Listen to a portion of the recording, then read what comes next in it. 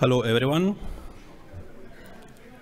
My name is Oleksij Rempel. I'm working at Pengutronix, and most of my hacking time I'm doing things related to networking and kernel network stack, and most of our recent projects I was working on are kind of related to different type of industries, medical devices, agricultural devices, and so on. So I gathered some of this experience from these projects and picked up some of topics which I think are kind of interesting from environmental point of view, like technologies which help to reduce some kind of footprint on one or another side, for example, to reduce amount of energy needed to accomplish the same task. Like, for example, you are running network and using less energy is always a good idea. Or, for example, if we use 1 gigabit link, why not use a bit less copper needed for the same task or something like this. So I chose this kind of technologies, and in this case are single pair Ethernet, which is, well, it says for itself, it is using only one pair compared to different kind of Ethernets. I don't know how many of you are actually know about single pair Ethernet. Can you raise? Oh, cool. It is much more as I expected. And are there actually people working in companies which are making hardware for single pair Ethernet? For example, PHY switches or something like this? Anyone? The Texas Instruments? Analog devices? Yeah, there. So just raise your hand if you have questions. Then there's analog devices here. Well, except of just using single pair of Ethernet, you can use next level of this technology is the power over data line, which is kind of like power over Ethernet, but optimized for single pair Ethernet. I don't know anyone of using it already. No? Okay. I'll tell some words about this. And last but not least, energy efficient Ethernet. I have noticed it's kind of broken. How many of you are using this? Okay. Is it working for you? I mean, how many of you disabled it on purpose? Okay, so the last part of this talk will be about how to use tools with kind of limited budget and debug energy efficient Ethernet, so you'll be able to get hands dirty and probably fix some drivers. There's a lot of fixing needed. So I hope this part of talk will help you, or at least a kernel. I have noticed, well, except of just working and doing things for other customers, I love to hack by myself on 3D printers and things. And I think this kind of technology is really usable not only for automotive or industrial things, it is really usable for hackers and makers. So I hope this technology will really find the way to this scene. For example, in my case, I will be really able to optimize my 3D printer just by using only 2 cables instead of like thousands. So some words about single pair of Ethernet for people who don't know how this works. The first picture is 100-base TX, which is using one twisted pair to transmit and other twisted pair to receive. This part. And well, it is not not really optimized and not really good for using this kind of technology inside of cars, a lot of weight and so. And in case of 1000 base sticks or Gigabit Ethernet, we'll have 4 twisted pairs which are used at the same time for transmitting and receiving. So if we are able to use same twisted pairs for transmit and receive, why not optimize it and use just 1 twisted pair for transmitting and receiving, but with higher speed? So this single pair Ethernet is actually about this kind of optimization. And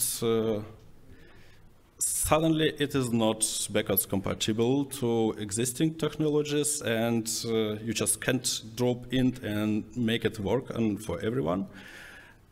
And this kind of technology was optimized for many different tasks. For example, if you'll see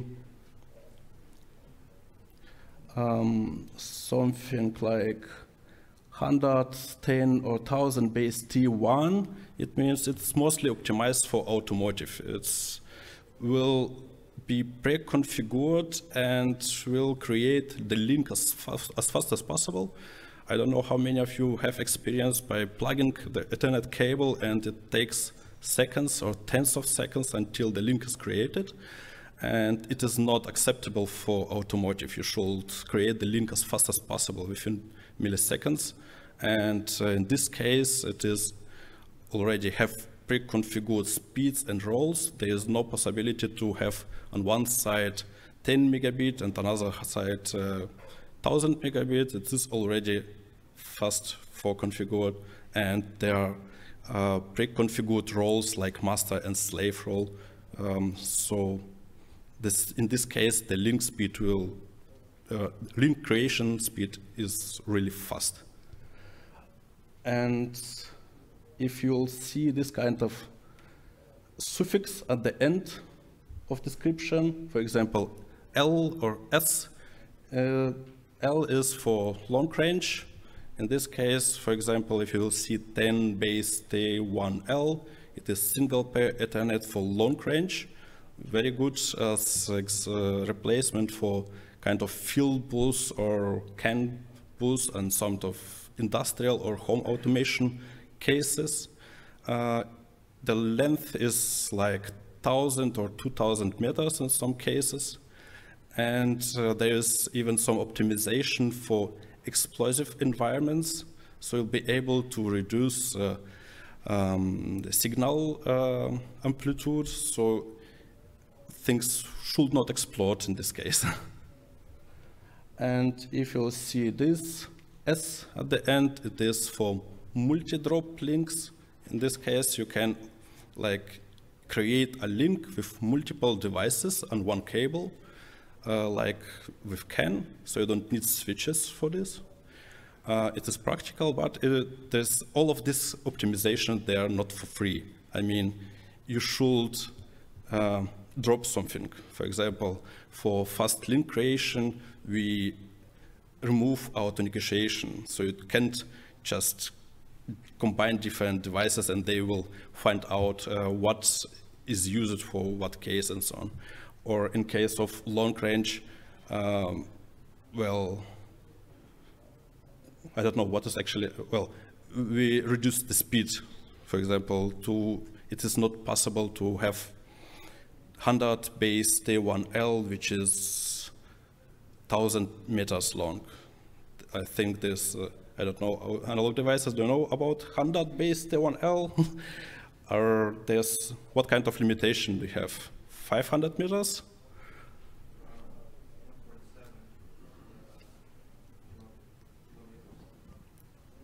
Okay.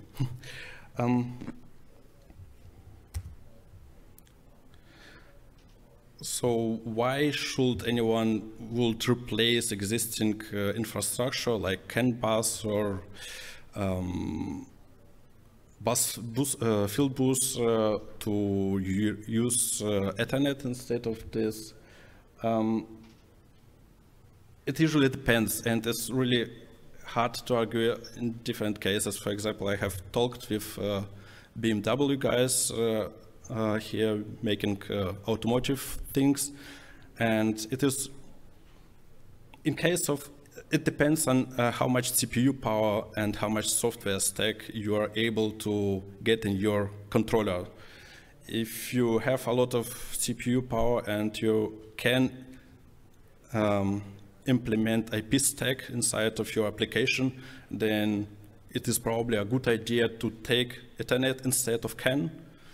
If you really have some limited CPU, limited RAM, then in this case it is really a better idea to still have CAN instead of this. For some applications, for some customers, I have seen that it is good to still run IP because you have different connections, you have Wi-Fi, you have LTE, and if you're already doing a lot of IP, then converting it into CAN is not really optimal thing. And compared, for example, with CAN, we already have some standardization paths for this, or a lot of already created infrastructure which is accepted for different kind of applications like PTP or quality of service and so on. So you'll be able to get this kind of for free with already tested and implemented infrastructure.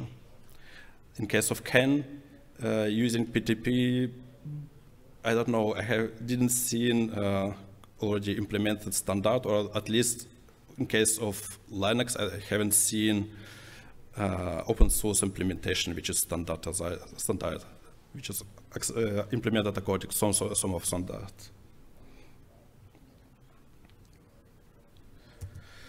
So is it complicated to make new devices with single pair Ethernet?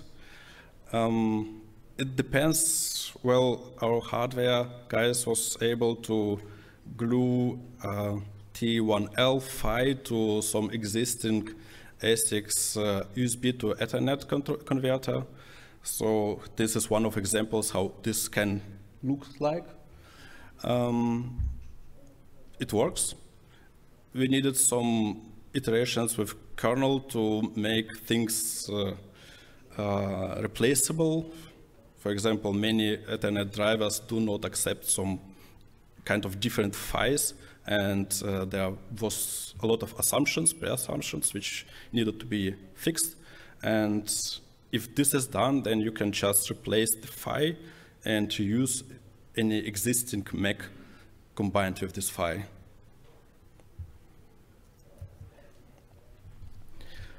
So try to compare different projects which I was working on and ask people why are they starting to use single pair Ethernet.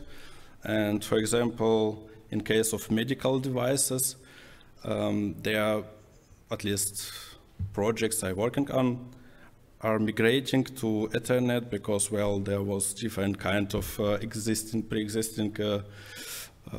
proprietary protocols, and it is hard to keep them running on new kernels and keep things secure with new kernels, or keep things secure with old kernels. So they need to run some kind of mainline thing, and Ethernet is the way to go. So migrating to Ethernet is the first step, and migrating to single pair Ethernet is current next step. So for example, imagine a medical device monitoring health status of patient, which has, well, less cables and needs just smaller connectors. In case of industrial use cases, there are different customers I was working with, and they migrating from CAN where possible. Main challenge is to keep things as cheap as with CAN. In some cases it is really possible, so they have some, I will show some pictures of existing switches which running with power over data lines, so they are providing power to sensors or to actors, and it is kind of nice to reuse existing protocols and reduce maintenance overhead for this kind of devices, especially if they are connected to internet somehow. They are in dangerous part of IoT where things should be updated and secure. So keeping things mainline is really easier for many of them. Same about agriculture devices. In this case, I'm talking about kind of tractors or harvesters running on fields with existing CAN protocols. Well, agriculture is kind of close to automotive, but with different kind of restrictions. And there was using many existing protocols like ISO-bus and so on, but all of them are slow. I mean, CAN is slow, so using single pair Ethernet is, well, way to go if it's possible. And some of projects are migrating and trying to give some hybrid implementations like parallel CAN and single pair Ethernet over the same CAN twisted pairs. So for example, if devices are from the same vendor, then just switch from CAN to single pair Ethernet if possible. So in all of these fields, at least for me, I don't know if you have this situation, you have seen similar patterns and then you see it everywhere. Like I was working with single pair Ethernet with some customers, now I see it like everywhere. So it looks for me that there is kind of trend to migrating to single pair Ethernet, and well, it seems to be a way to go for many reasons, like easier to maintain, easier to test. For example, if we use Ethernet controller, it is most probably already tested by many different projects. So we will just replace the PHY, and it's still most of this software stack is tested with different projects. Compared with CAN, it is more like really restricted or some special use case, not really seen by many projects. So as next, I'll show you some info about power over data line, if you don't know it. I assume you have heard about power over Ethernet. So usually in case of power over Ethernet, we use one twisted pair to, for example, for plus, and one twisted pair for minus. And in case of like power Ethernet 4, we use all 4 twisted pairs to provide power. And in case of power over data line, there is a different challenge. So we have only one twisted pair, and we need to use one wire for plus, one wire for minus. And in this case, to filter your signal is a bit more difficult compared to power over Ethernet. So it will not be backwards compatible with power over Ethernet devices.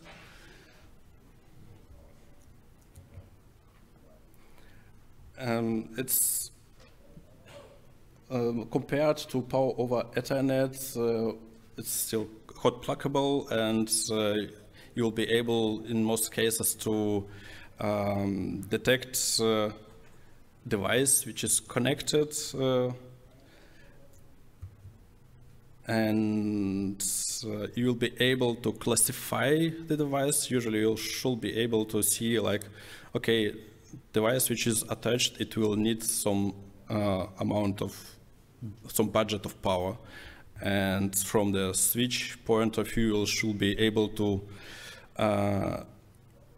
be able to resolve this amount of power or not to enable this device. So power over Ethernet is using resistor or voltage drop or whatever technologies, and for power over data line, we are using SCCP, which is kind of like one-wire communication protocol. And in most cases, most important questions, like if you are talking about mainline things, is it implemented? Is it mainline? Yes, it is already, at least in case of power over data line, it is already mainline. You should be able to use ETH tools to control power just on top of your net link. For example, in this I'm listing all available interfaces, and in my case there is a T1L1 interface, which is currently not enabled from network administrative point of view. And with ETH tools, we are able to see if this is actually providing power, and it shows no, it's not providing the power. And you're able, independent of actual network status, enable power. In this case, you'll need to use this command, and well, voila, it will work. All of these parts are already mainline. You'll be able to use current Linux kernel 6.4 and ETH tools 6.3 with all of these commands, and this should work. But you'll need to use neither drivers and device tree configuration to make all of these parts work. Here's one example of real hardware. This is switch using T1L standard, and as you can see, connectors for T1L are usually tiny compared to normal Ethernet, like RG45.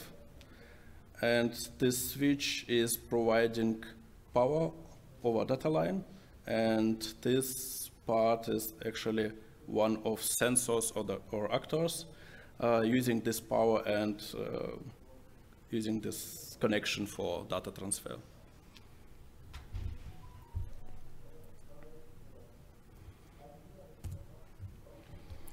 So now is the next part, which is related to energy efficient Ethernet.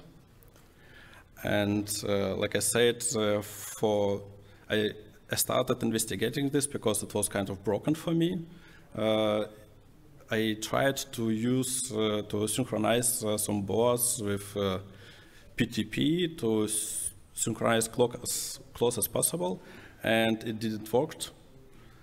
So I started to seeing what's actually happening, and actually this device which I was using should not use energy efficient Ethernet, but it was using for some reasons.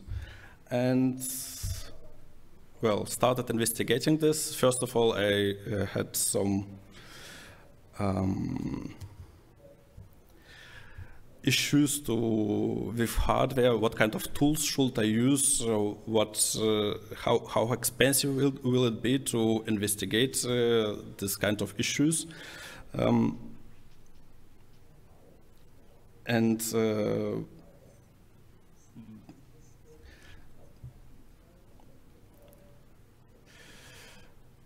Current kernel state was like it needed a lot of work. Most of cases we was able to see that energy efficient Ethernet was kind of misunderstood. So what kind of problem is usually present in most of drivers? Typically, if we start connection, then connection will exchange auto-negation information about link and capabilities. And usually one side should say like, hey, I'm supporting energy efficient Ethernet for different kind of links, and other side should see this and say, okay, I'm supporting this too. And after this, after link is created, MAC drivers should actually enable this, and voila, it's working. But reality was kind of different. Many MAC drivers was enabling energy efficient Ethernet before link was created, or was enabling energy efficient Ethernet and probe, which is kind of weird. I mean, it won't be able to decide on link if it's should run or not. So it will accidentally work in some cases. So to see if it's actually working, you'll need an oscilloscope at least. And usually if you start investigating this kind of issue, you'll probably find that debugging Ethernet with oscilloscope can be very expensive. I mean, to get an oscilloscope which is capable to run at this speed will cost you probably at least a car, maybe a house. And you'll need very good oscilloscope. You'll need to have differential probes, which are expensive as hell. And yes, it is possible to reduce budget if you will reduce at least your target. For example, to see if energy efficient Ethernet is actually working, it is enough to have at least 200 megahertz to hear samples. So it's like budget is dropping to about €1,000. Maybe you'll be able to see the same picture even with 100 megahertz oscilloscope, so you'll be running like €300.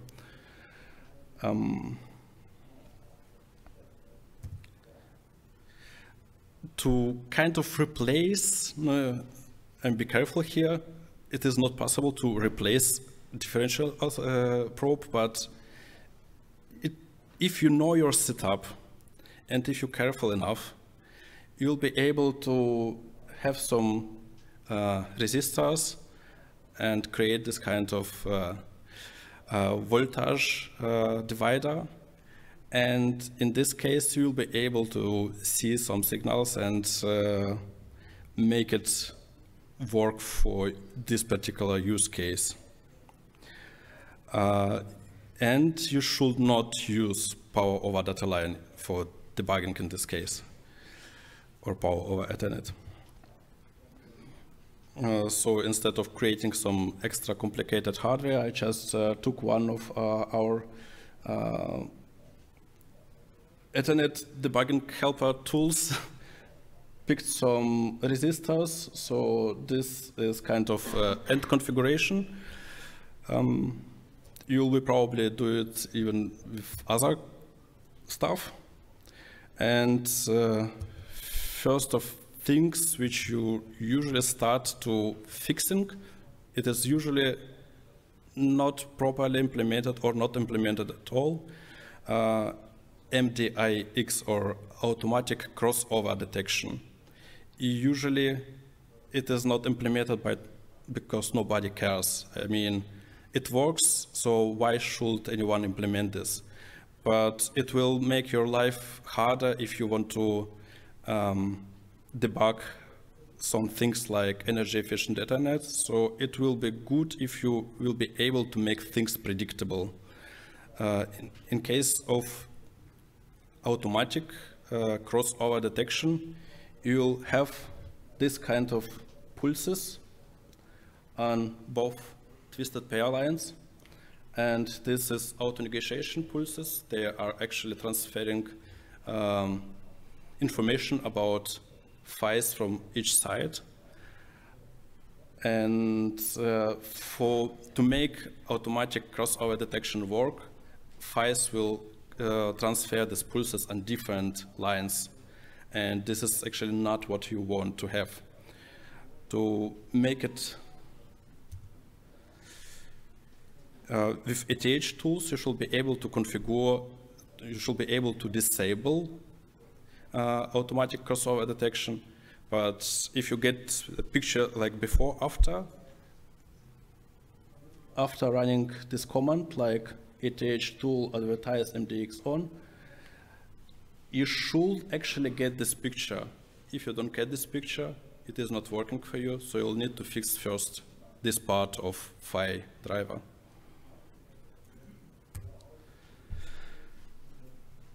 As soon as this part is fixed, we can start to investigating what is actually wrong with energy efficient Ethernet configuration. Usually if you run this command, eth tool show EE status, then you should get some kind of information like state, it is active state, it is enabled means it from administrative point of view, I kindly ask the system, please enable energy efficient Ethernet if you can. And active means, okay, the system decided that it is enabled and we can enable this, so we're activating this. Then we have transmit low power idle timer, which says after we transferred some data, for example, we're transferring some ping or whatever, after this time, this is 500 milliseconds, we should be able to drop and switch to low power idle mode.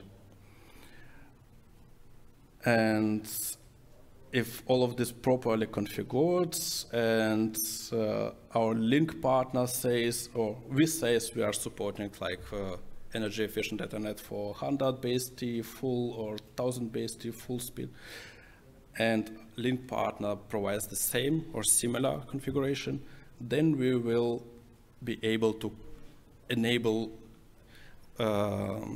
energy efficient Ethernet for matching configurations. If it's activated and if it's working, you'll get this kind of picture. It means here all of these pulses are keep alive pulses, and after keep alive, you will drop power consumption, and mostly you will not see any signal anywhere. And if it's disabled, you'll see it's like this. So you should be able, if energy efficient Ethernet is enabled, you should be able to see this picture, and if it's disabled, you'll see this picture, and if your expectation and picture do not match, you should start fixing it. So one more comparison. It is possible to enable energy efficient Ethernet only on one side. For example, if you are running 100 base TX and one cable is for TX and another is for RX, you should be able to say like, okay, our side supports EE mode, so you'll run it, and other sides do not support it, so you can combine these two modes. But at least, I don't know if it's actually working for Gigabit Ethernet, but at least it is working for 100 Mbit Ethernet. If you now under control of this configuration, now you should test if timer configuration, like for example, at the start we have seen Elix timer was configured for 400 milliseconds. We should actually get this kind of image if we are running, for example, if we are sending some packets. If timer configuration is kind of broken, and there is sometimes broken for different reasons. For example, the clock tree is not properly configured and you are running at wrong timer count, then you'll get wrong results here. Otherwise, if, like I said, if the system is configured for 500 milliseconds, we should be able to measure here something about like 500 milliseconds. And in case of gigabit connection, you'll be able to see the same picture, but for all of twisted pairs, like this. And you should actually test different modes, because sometimes they have different clocks for different link states. Like for 1000 Mbit, we probably will run with 125 megahertz. For 100 Mbit, we'll probably run with 50 megahertz. So it is good to know if all of expected link configuration are actually working. Currently, I have started a discussion about current state of AES support, and there are a lot of patches flying around, so maybe some of issues will be fixed soon, but I'm pretty sure there's still a lot of things to fix. I hope you'll be able to measure it and make things work. Related to single pair Ethernet, at least at state of kernel 6.4 RC1, most of things are mainlines, so you should be able to just use it, at least for Texas Instrument and analog devices PHYs. The same is about T1S standard, which is at least partially supported. Some of configuration is provided for ETH tools. And power over data line, I started kind of framework to handle power over data line on power over Ethernet things, but it's only initial state. It supports currently only simple configurations and simple hardware. I hope we'll be able to support more complicated controllers soonish, if there are customers or if there are some other developers who will mainline patches. Yeah, this is current mainlining state of this kind of technologies. Do you have questions?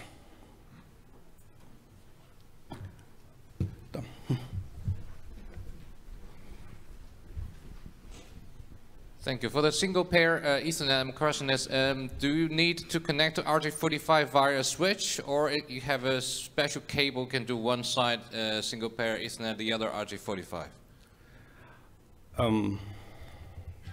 Moment.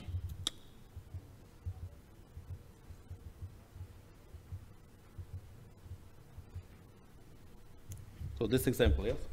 Yeah, this both sides are both SPE, but can you do one side SPE, the other side RJ45, or you always need a intermediate switch in between to connect to the industrial switch? You can't combine standard Ethernet and single pair Ethernet without any media converter. So you probably will need some kind of switch or media converter. If I understand your, yeah.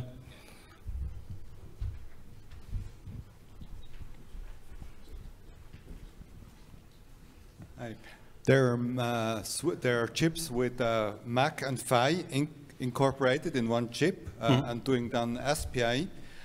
Is there any work done that these two layers, they don't fit really good into the Linux kernel, that this open alliance layer for the Mac is implemented? I know at least one controller which fits to your description from analog devices. It is mainline. I don't see a real problem with it. What kind of problem do you see? Okay, probably I misunderstood it, but also on the mailing list there was the question from Microchip to separate these two layers. Okay, probably we have to talk later about it. Last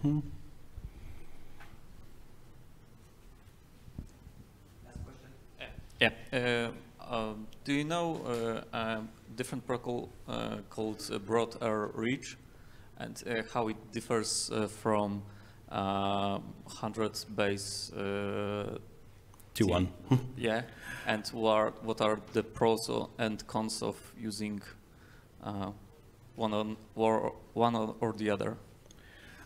As far as I know, 100-base T1 is actual end result of standardization, and broader reach was kind of probably state of standardization, so there may be some timings differences, but so far I was not able to see real problem to combine these devices. Maybe, I don't know, if someone have experience with this, please say, but so far it was kind of working. I don't see any big issues with it. Time's up. Thank you very much. Welcome.